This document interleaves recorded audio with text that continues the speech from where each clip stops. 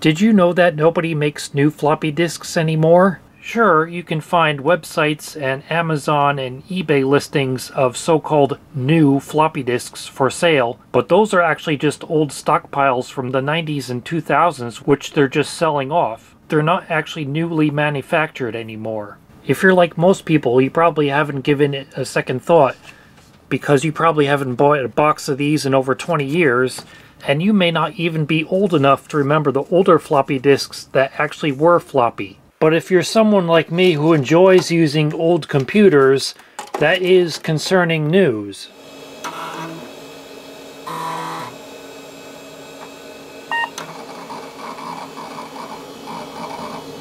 And yes, the vintage computing community has come up with solutions for replacing floppy disks and hard drives with solid-state media such as compact flash cards, SD cards, or USB thumb drives. But those are not always as convenient as they may seem. For example, for about $100, I could replace this Macintosh Classic's SCSI hard drive with an SD card. But unless I cut a hole in its case and make a custom mounting bracket for the adapter, the only practical way I'll have to transfer data between this machine and the outside world will still be a floppy disk. And those solid-state media adapters are not yet available for all vintage computers. For example, this Tandy 1100 FD laptop. It's a lovely little machine with the DeskMate graphical user interface, a word processor, and a 90,000 word spelling checker dictionary in ROM, which is great for typing documents. But if I want to actually save those documents, the only way I'll have to do it is on a 3.5-inch double-density floppy disk. It's still not too uncommon to find 3.5-inch 1.44 megabyte floppy disks out in the wild, maybe even in that dusty corner of the supply closet at work. But when it comes to 3.5-inch double density diskettes, or any kind of 5.25-inch diskettes, those are definitely becoming scarce. And yes, you could take a high density diskette and cover the media sense hole with a piece of tape, and then you can format it as a double density 720K diskette, but that is not going to be reliable. It may work in the short term, but don't be surprised if you come back to this disk a year from now and discover that your data is no longer readable. You can find many inexpensive bulk lots of 3.5-inch diskettes, but almost all of them contain only high-density diskettes. But luckily, after much searching, I was able to find a lot of 29 double-density 3.5-inch diskettes. The seller was asking $10 or best offer. I offered $7.50 and they accepted. And since they were a fellow New Jerseyan, the shipping only cost about $7. So in total, I paid about $15. They were listed as for parts or not working, but I thought it was likely that the seller simply didn't have a floppy drive to test them with. So I was willing to take the risk. And here's the box they arrived in.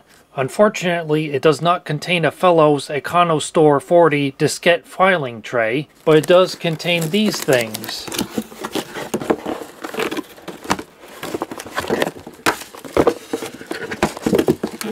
Audio cassette tapes. No, not cassette tapes. That's right, audio cassette tapes. No, these things are 3.5-inch floppy disks. And hopefully 29 of them as advertised. I haven't actually counted these yet. So first I'm going to take a look at each disk, see if anything is still on them without revealing any personal information, and then later I'm going to try reformatting all these disks, see if they have any bad sectors, and see how many good disks we have out of this lot of 29.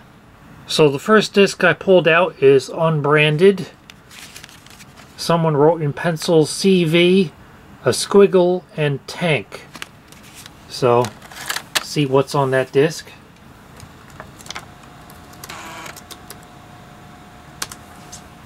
The volume label is info. It has 2 zip files which were last accessed in 1997. I would guess tank is some kind of game involving tanks, but I'm not sure about CV. Okay, read me. CV, the Chinese View program. Convenient if you don't have Chinese windows. So that's what CV means. Not something relevant to me, but it's interesting nonetheless. Next we have a gold star disk, and someone wrote on it, old games. So I'll see if there's any old games on it.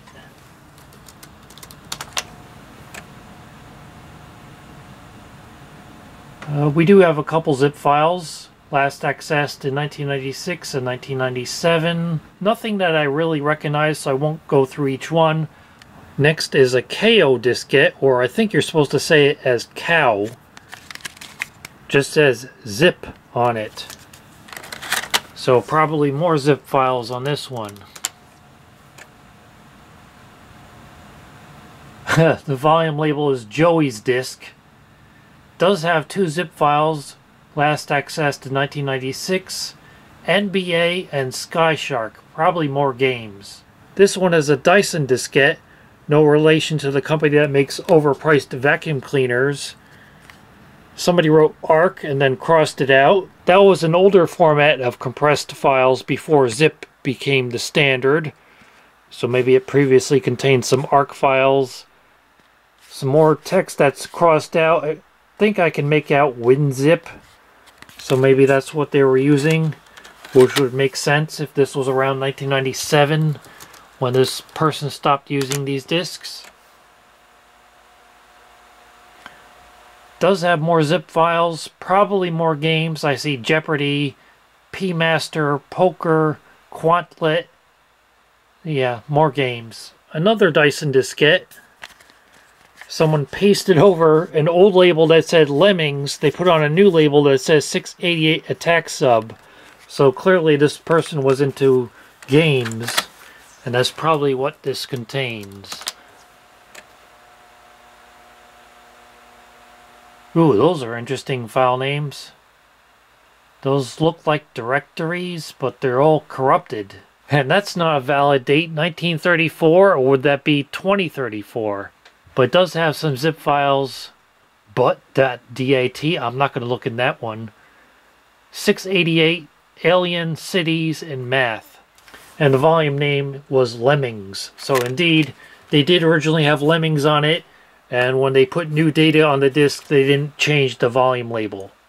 Another KO disk, WP 5.1 crossed out. That would have been WordPerfect 5.1. Tank War 3.2 crossed out, and then zip files.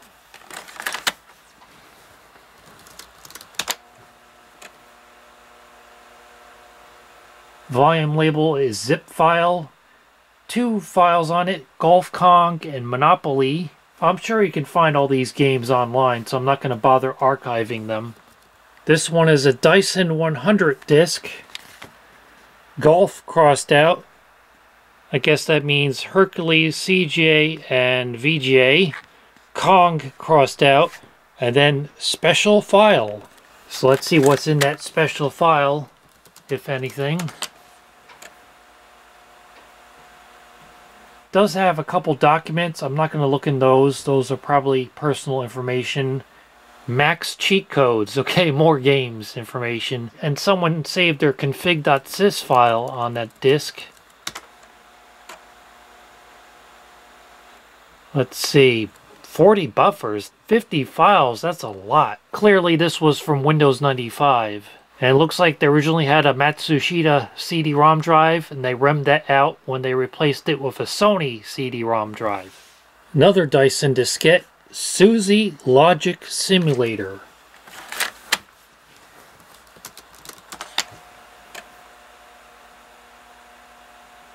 Bunch of files on this. Suzy.exe. I'm a little bit worried about that. I don't know if I want to see what Suzy looks like, so I'm not going to try that. Next is another Gold Star disc. Test Drive 2 crossed out. Ford Simulator. And Julia Final. So a mix of games and personal documents.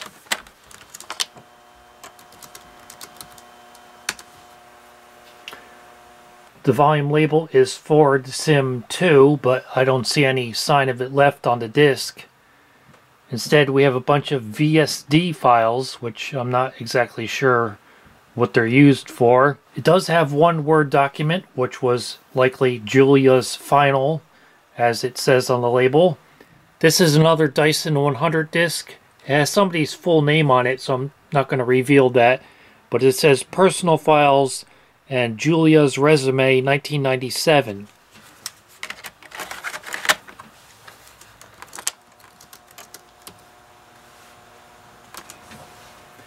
And indeed, it contains a bunch of personal files, including a resume. So I'm not going to be going through those. Then we have this unbranded disc that says SimCity Disc 1. I don't know if I'll find the rest of the discs for SimCity in the box.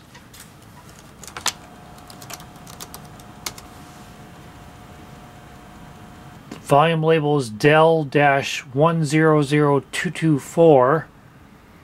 And it does appear to be SimCity on it. Another Dyson 100 disc. Castle Math crossed out. And then it says zip files.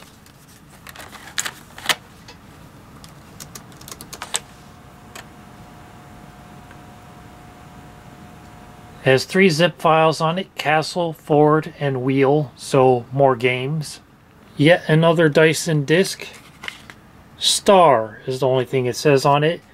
But I noticed where usually there's just a blank here, it actually says made in USA. So if you see this blank on the back of a 3.5-inch disc and you wonder what it was for, that's to indicate where the disc was made, although eventually they stopped doing that.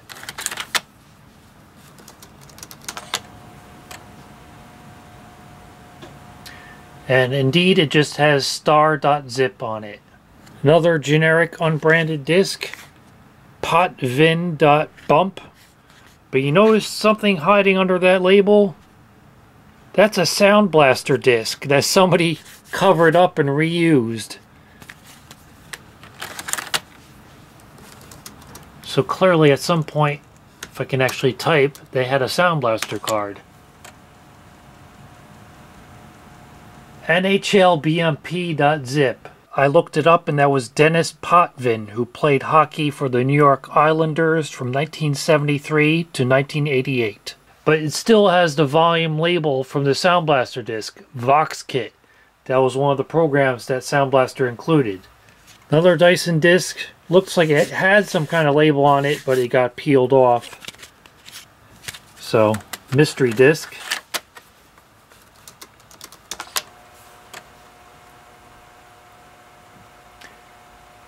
Has a Word document and fs7.bump. Now we have a totally plain disc. No branding, no label, though it does have some remnants of where one used to be.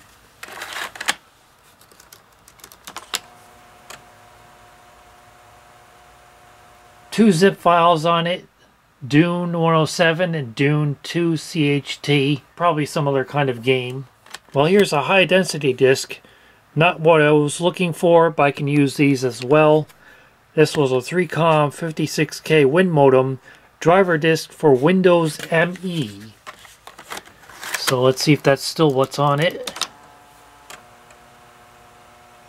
And yes, it does appear to be 3Com drivers from 2001. Another high density 3Com disk. Again, not what I was looking for, but I can use those as well. But this does not appear to be a 3Com disk. That looks more like a Windows ME emergency boot disk. Another 3Com high density disk. See what's on this one. 3595 Win98. But it does appear to have 3Com files on it from 2001. Yeah, we're getting more of these 3Com high density discs. So it's not going to be all 720K. 3595 NT. So let's see. Yeah, they were different Windows versions. Windows 2000, Windows 98. Looks like this one is for Windows NT.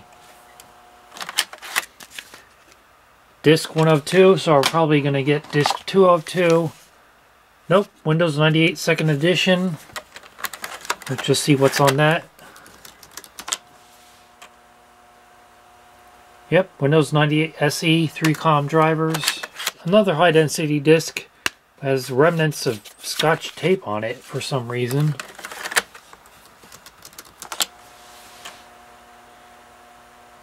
Worm 3 and Slice.com. It's only 2K, whatever Slice.com is. Written by Bob Flanders and Michael Holmes. Yeah, it's probably to split up a file onto multiple disks. Here's a Maxell Super RD high density disk. Bunch of stuff written on it. VHDL, netlist crossed out, Windows 95 crossed out, DOS 6 crossed out, config.sys autoexec.bat for Gateway 2000 crossed out. The only thing not crossed out is Windows 98 boot disk. So that's probably what it's going to be. And yes, that does appear to be a Windows 98 boot disk. Thankfully, we're now back to some more double density disks. Technology library. Some things I can't really make out. So, we'll see what that is. Probably more personal files.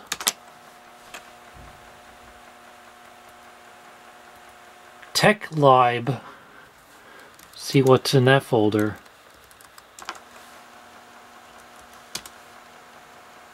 Bunch of LIB files. Uh-oh. I don't think this disk is going to be good. Another Dyson disk. Rather worn out looking label. Some things crossed out that I can't even read. Printer file 1992 files. And it actually does say Made in USA on it. Indeed, it has a bunch of files from 1992, although they were last accessed in 1999. Look like personal files. Another Dyson disk. Utilities. DAPA VHDL. Made in USA. eDraw version 1.02. 1990 by Department of Electrical Engineering at the University of Calgary. Or Calgary, as they say. Beta test version only. Mentions an IEEE 488 interface board driver. Don't really have a use for whatever that is, but interesting nonetheless to see what these disks were used for. Another Dyson 100 disk, VHDL codes 91.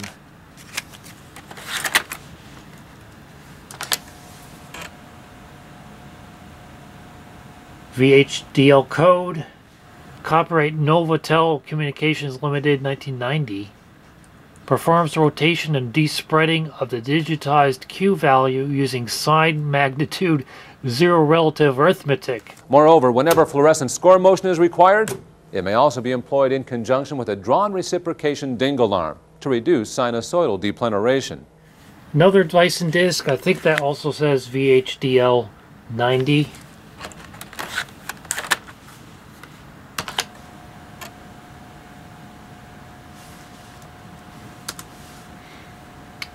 More VHD files on it. So whatever that is, they were using it a lot. That one was made in USA. Another Dyson disc. This one looks even older. WP 5.1 crossed out. Something else crossed out. Archive files 1993.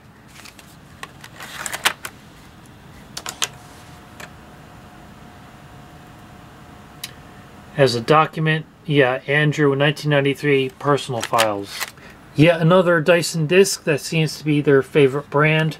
Has somebody's full name, personal file, Keen L or Keen 1.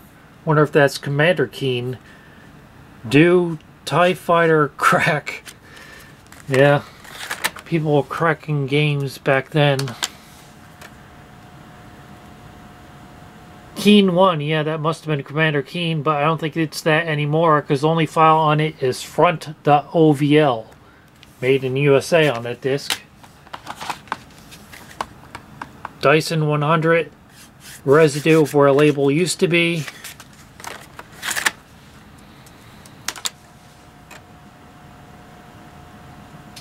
Nothing on it. Totally blank label, totally blank disc. Though it does look like somebody wrote something on that, but it's so faded I can't make it out.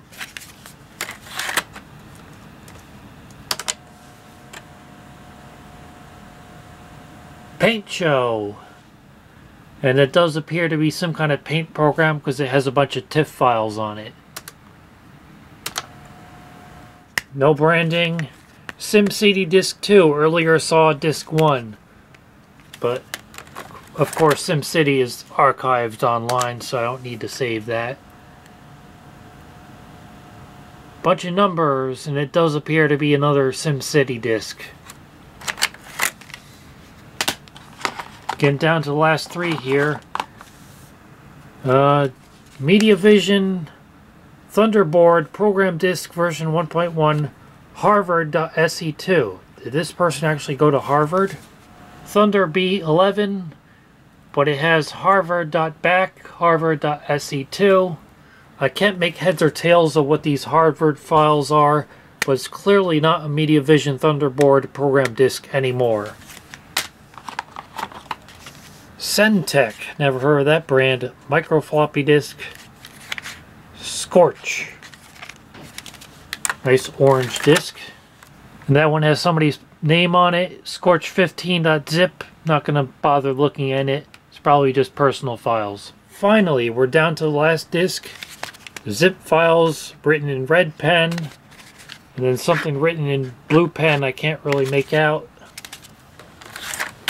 See what's on it.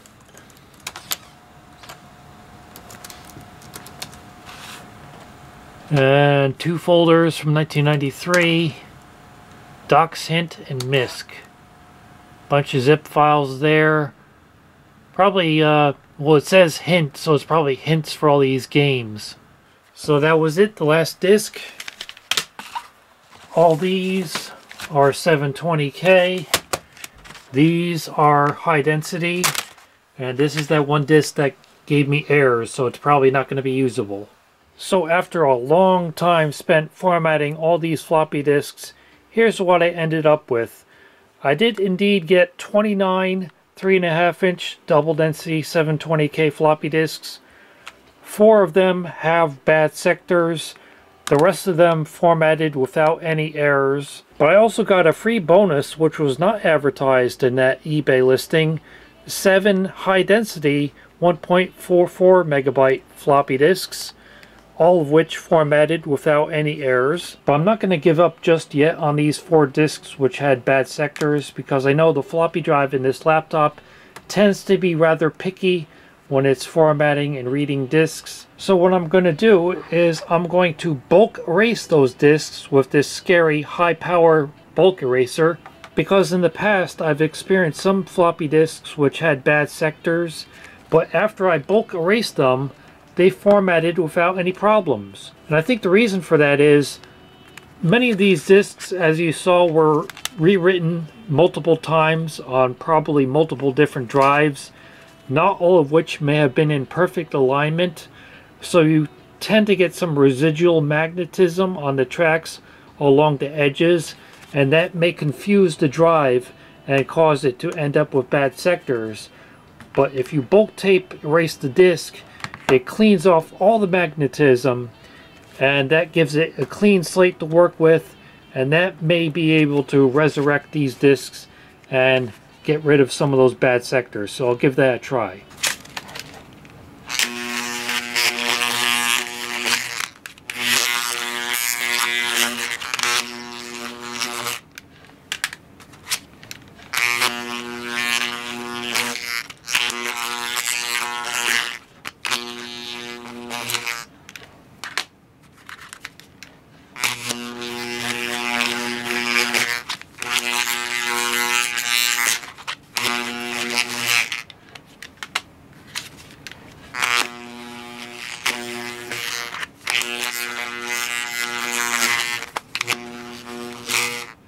So here are those 4 discs I just bulk erased. Let's see if there's anything left readable on them. Shouldn't be. Should just get an error message when it's trying to read the disc after a few seconds. Yeah, I don't think it's going to find anything. Yep, general failure, which means there's nothing left on that disk. So format A:/F:720 to indicate it's a 720K disk, /U for an unconditional format.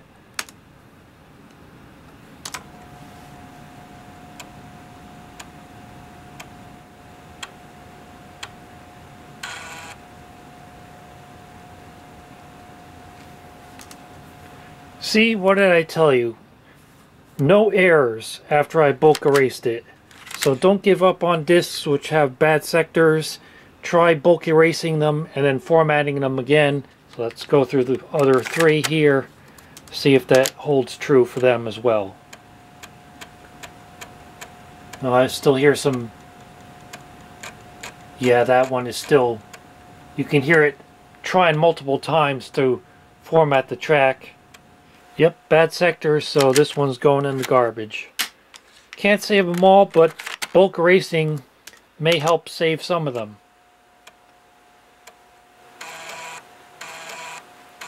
Oh, I can hear it retrying. So I don't think we'll be able to save this one either. Yeah, I'm going to give up on this one. See if we can save at least half of the 4 disks that had bad sectors.